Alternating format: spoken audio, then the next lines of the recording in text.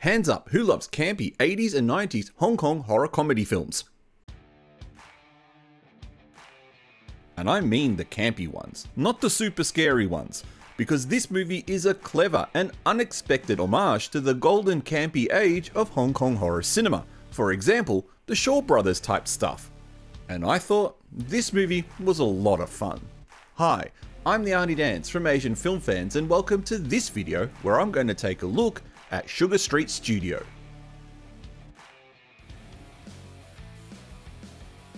A quartet of young movie prop creators are talked into setting up a haunted house style business by a movie producer in order to fund a future production and use the house as the set of a movie. The location of the haunted house is an old movie set that was destroyed in a fire after the actor in a clown costume burnt himself and an actress alive after she rejected him. After setting up the house and opening it to the public, the ghost of the dead actress begins to appear, turning the haunted house into an instant success.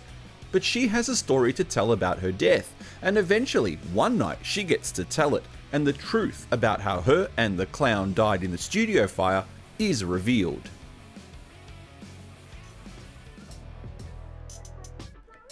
I'm playing my cards early in this video because, quite frankly, I really enjoyed this film.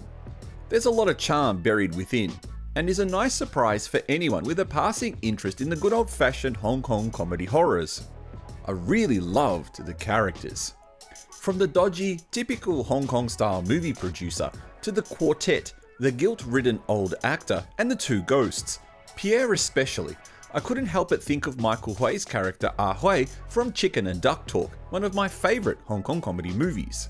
Pierre is the ultimate Scrooge, withholding payments, doing dodgy deals, always fabricating stories, but yet somehow always coming through for the quartet at the right time, for the right price.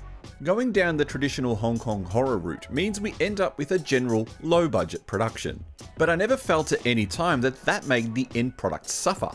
In fact, with its deliberately campy nature, the low-budget aesthetic of the film isn't even really that noticeable.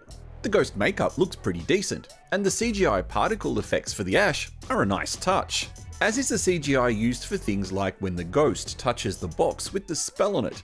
In the 80s, they would have just added that effect to the negative, but now we get it in CGI.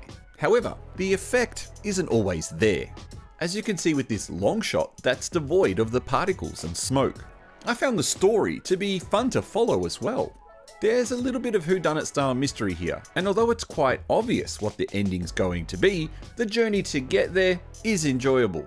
And that's made that way with the humour, a very Hong Kong style humour. From sight gags that actually work, to jokes within the dialogue that hit the mark, I found myself laughing along more times than I thought I would. I love old Hong Kong comedy horror movies, and I love listening to the Cantonese language.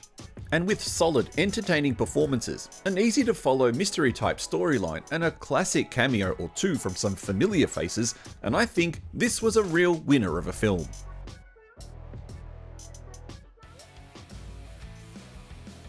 This is definitely not going to be the type of movie for everyone. Hong Kong comedy horrors are an acquired taste, but if you haven't acquired that taste yet and are looking for an easy entry into the genre, then you can safely start with this. It's a thumbs up from me.